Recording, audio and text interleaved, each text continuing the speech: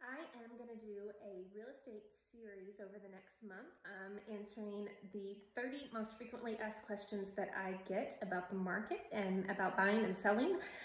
So today I'm going to start with a recently asked question, which was, what is a coming soon and can I get my agent to show it to me?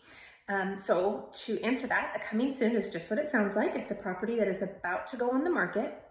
The listing agent can make it a coming soon for up to 30 days on the MLS. At that 30-day point, they have to make it active. This is designed just to put the property out there and be able to market it and increase interest in the property, but it is not allowed to be shown during those 30 days. So even if you know someone or you know the homeowner, if it's listed on the MLS, you are not supposed to be able to access it for that time until it's made active. So once it goes to active status, then anyone can see it.